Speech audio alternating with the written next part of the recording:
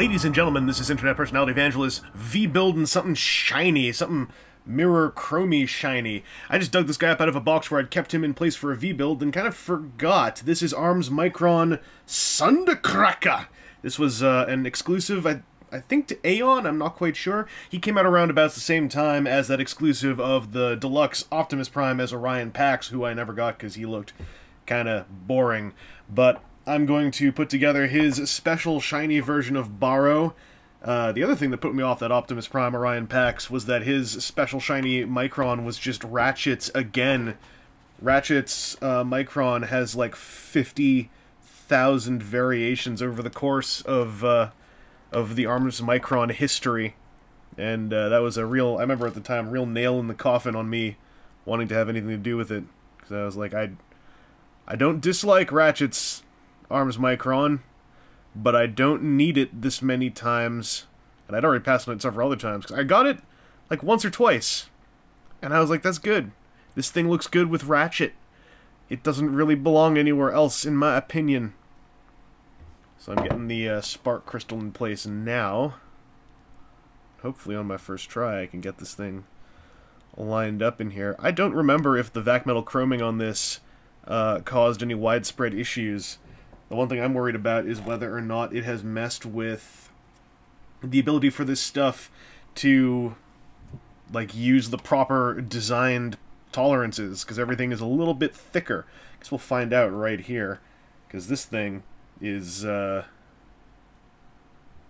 about friction. It's a little tight.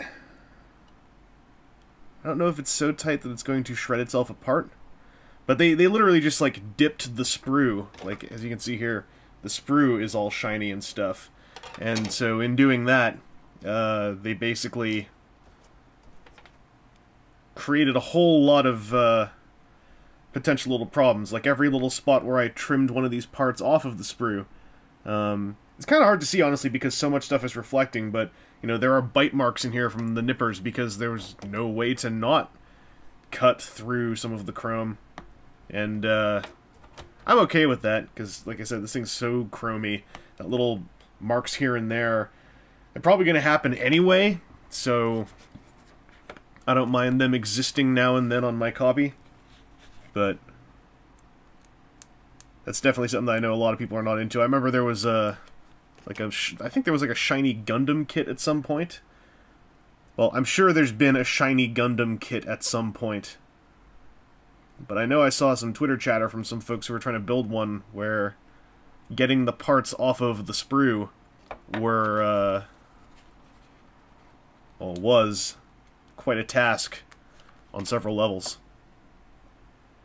So this is Shining Silver Balo, and I'm kind of liking the color palette on him, but with his just adding some shiny purple stickers to his shiny silver chrome body. I think the overall effect of that looks very cool and extremely Decepticon. And I think that the sticker layouts on this guy, at a glance, and you know, I did it many years ago, they appear to be pretty much the Skywarp and Balo sticker sheet, just done in different colors. Like, Thundercracker over there has got Skywarp's toe stickers, only in black rather than, I believe Skywarp's were in a mirror silver? I was just looking at that toy like yesterday. Now I can't remember because, you know, early onset Alzheimer's joke, something about that. It's number 6. Yeah. I'll take the picture out a little bit. Might be a whole lot of vac metal filling your screen there, or your viewing window. That might be unpleasant. We'll just have a little whole lot of it filling a small part of your viewing window. These are the more metallic-looking stickers. They are not... I remember Skywarp's being almost a little elastic-ish. These feel more papery, which is kind of a bummer, because I also remember Skywarp's had this kind of elastic, chromy consistency that bonded super tightly to the surfaces they were placed on. And a lot of other Arms Micron sticker sheets that were more papery, I also found needed a lot more help sticking. And I'd like to avoid having to glue any of these down if I can, at least on Balo here, because I don't know how glue and all this vac-metallization will play. Probably pretty badly. Hey, come on. But, little bit looking ahead to the future. There are still a couple of little Arms Micron kits here and there that I never actually filmed and still have sitting ready to be built. They don't take up much room, so I'm generally saving those for live V-builds, because I think Arms Micron just plays well live. It's a kind of a quick build. It's a little bit of sticker and a little bit of building. Usually small kits, so it works well with the live stream environment, I find. We got these things on here. Speaking of Angry Birds Transformers, iOS finally got the update for, you know, anything, and so I could not notice this. I went through looking at all the, you know, the purchasable costume bits you can get for your transforming Angry Birds, which all cost those points, those crystal points that I don't spend, because they're the ones that you're encouraged to use real money to purchase more of. And one thing I really love doing is getting freemium games and then not putting money into them. Thundercracker is in that game, and his thing that made me really blink, he's got a costume add-on piece, and it's basically this. It's Balo in his throwing star formation rather than his drill formation. So there's an Arms Micron Thundercracker reference in Angry Birds Transformers. Arms Micron Thundercracker was a lower-run, store-exclusive toy in Japan that a lot of people kind of ignored.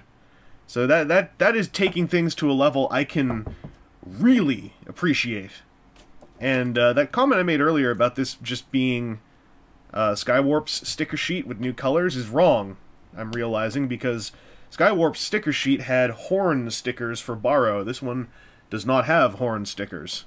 I guess this is an original sticker sheet, and if I actually were to hold the toys up next to each other, I'd see more differences. But I am lazy, and Skywarp he's in a box over there, and I'm not going all the way over there to pick him up. But here's Silver Balo. That looks sharp.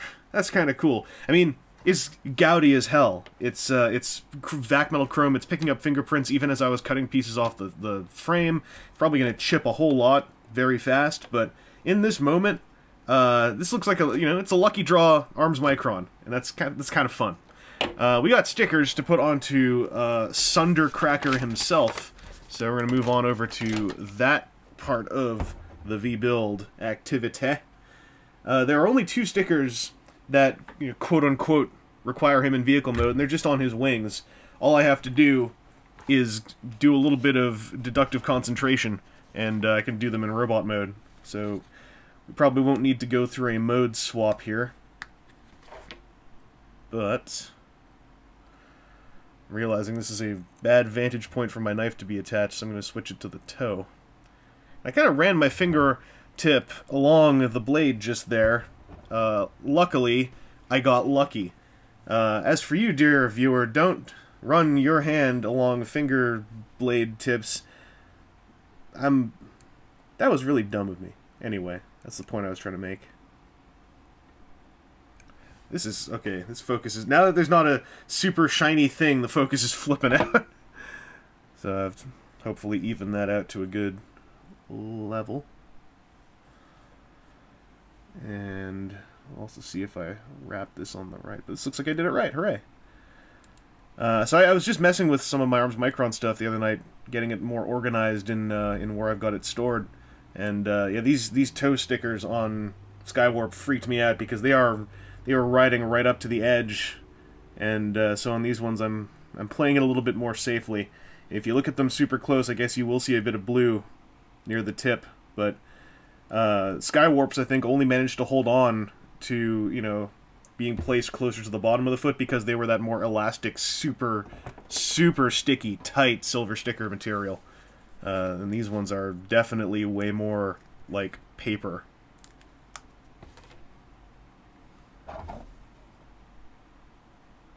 So I'm aligning them more along the sculpted ridge, well, the detail sculpting that the top of these stickers has been patterned after.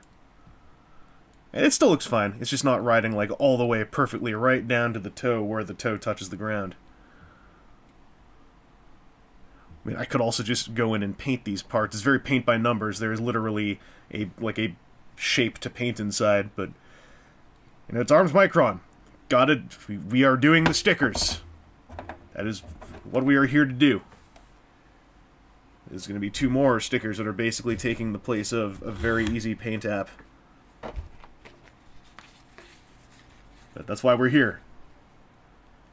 We aren't here to V-paint. That's a one video, as of this recording, one video, one-off little thing I did once, where I took a video of a thing after I painted it, and then I didn't really paint anything since then. I've actually misplaced my my painting kit. I have a Spider-Man lunchbox that I keep all my acrylic paints and Gundam markers in, and for the last year, I have not been able to figure out where I put it. I don't think I lost it, but I have no flipping idea where it is. And I still haven't got off my rear end and just bought new paints and Gundam markers. Which is kind of a shame, because, I mean, Gundam markers are one of the lowest end ways to paint, I'm sure, second only to the Sharpie. But I really liked them. They were a fun way for certain colors to just, you know, take a cheaper model kit, like a mini-pla, and just Gundam marker in, like, for instance, black Gundam markers were super fun, because it was actually kind of a thick primer level, well, maybe not primer level, but it was a thick paint that cured really, really solid and hard.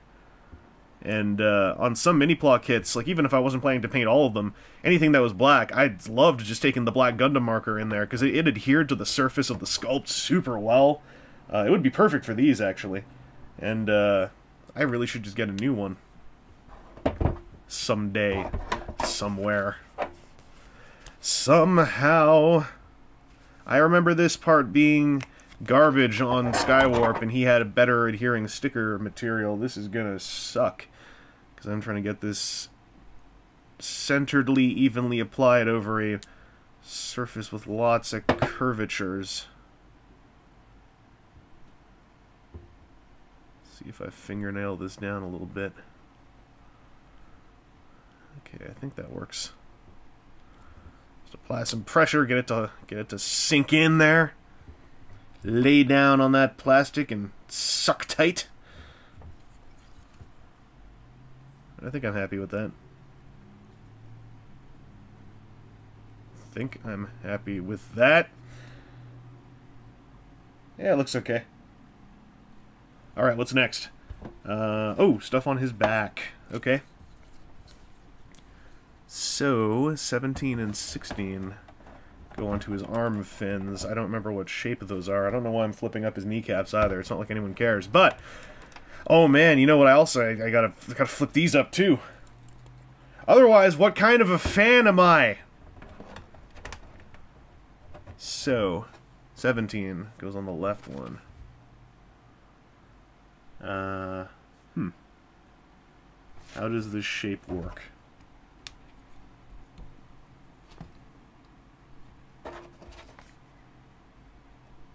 Alright, I think I get it. This one is not perfectly filling out a sculpted shape, it is only filling out parts of a sculpted shape. That threw me for a second. But it's alright, we're gonna have a go at this. If everything goes wrong, then we'll all just disavow knowledge of this horrible episode ever having taken place. Whoop. Alright, that seems alright. Yeah, it's like a little arrow. Let's do the other one. Hopefully not put my knife through my finger while I'm doing it. I always wondered what I would do if I actively just started bleeding while recording one of these. My instinct is just keep filming and put it up. Traffic, the hits. But I know that the sight of blood can make some people very uncomfortable, if not outright nauseous. So I'd probably... I don't know.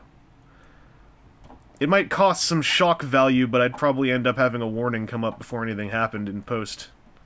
just for the sake of the more fragile or the weaker stomached.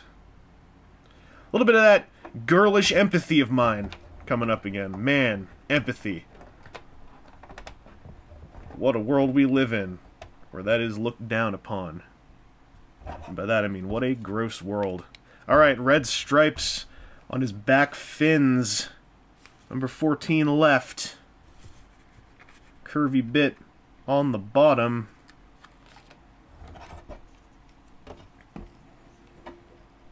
Oh, thank goodness you can kind of see what's happening, because the lights are super in the way of my hands when I'm trying to do this. Alright. So I found a somewhat comfortable position, and then I was like, hey, I wonder if anyone can see. And, you know, you could. Hooray. At least you could when I glanced at the viewfinder. I don't know if you can now, because I'm looking at the sticker. I'm just trying to get this thing laid down in a way that'll keep me happy. I feel pretty happy about that. Let's get the other one down. There are a couple of spare Decepticon symbol stickers on here that are not numbered. I'm assuming the idea is, aside from just being spare Decepticon symbols, they're like, hey, you want to put these on his wings? I don't know if I want to put them on his wings. I don't know if my Thundercracker needs to ride that style. I could place this a little more symmetrically with the other one.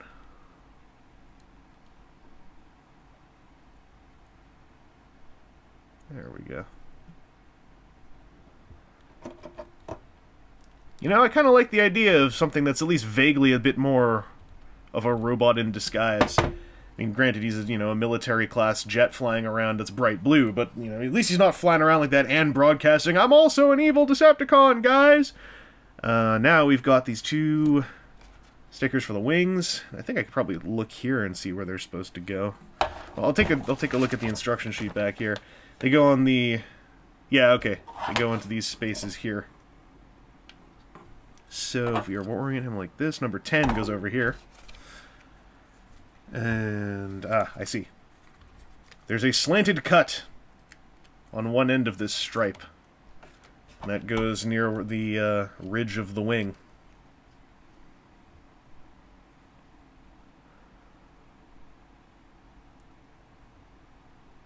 I assume it goes near the ridge of the wing. This is horribly awkward. Let's go down here.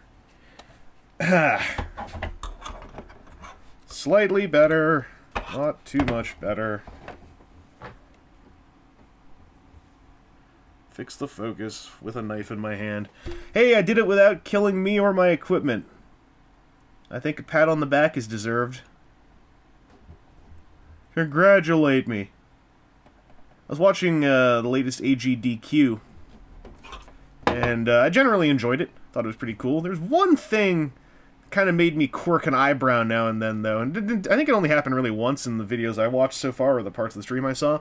I don't even remember who was playing, but there was a guy playing, and this is not meant to be a damnation of, you know, AGDQ in general. Just one guy playing, and I don't think he even... I doubt he meant ill by doing it. But at one point he said, "You can clap, by the way," when the crowd wasn't clapping, and then the crowd began to clap.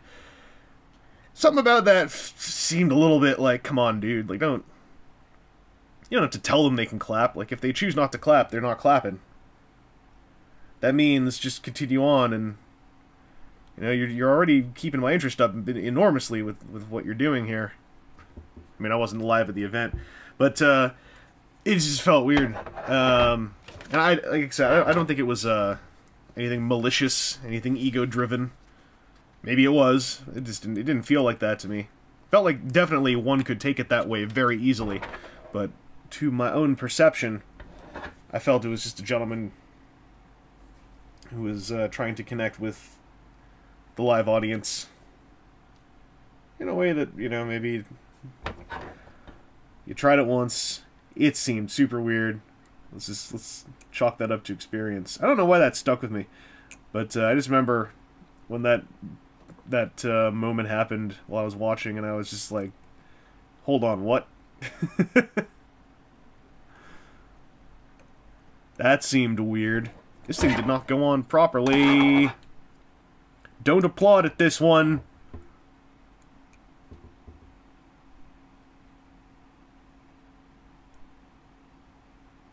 Pardon my silence, I'm concentrating upon the wing.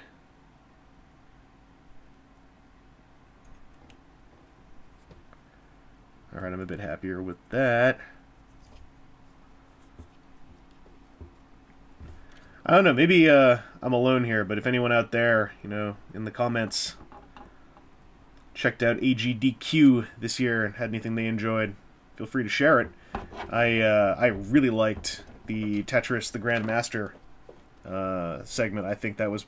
There were a couple really good segments. The Boschi segment was the one that I was first linked to that got me to go like, you know what, maybe I'll watch this while it's going on. Because usually I wait till AGDQ is done and then kind of blitz through a lot of it, barring some of the live stream stuff. Like a little while ago, when I forgot which one it was at, when they were doing the Chrono Trigger speed run to finish it off. I watched pretty much 80% of that live because I really liked it. Stickers are done, by the way. Hooray! You can applaud now. But, yeah, I was checking out a lot more of this year's AGDQ while it happened, and it was kind of neat. But anyway, that's Arms Micron Thundercracker, all metallic red stickered up. He looks pretty sharp. I really like the basic plastic color they used for this guy. And we got little Baro here. There's a mode for Baro detailed on the back, and this looks weird to me. I'm going to give it a shot. This doesn't look like what I did with Baro, where you just turn him into a drill or a throwing star. But it looks like you put him into throwing star position. This clip came off already. That's better. Now what are we doing here? It looks like you're just taking him like this. And there's like is there a fold up? Oh, there is like a little, there's a little rectangular joint here. Did I do this last time and I've only just forgotten that I did this last time? I don't know. Oh, but we gotta fold this up now. I don't remember this being in the instructions on Skywarp. What, I'm sticking this in here? Or below it? Below it, I guess. That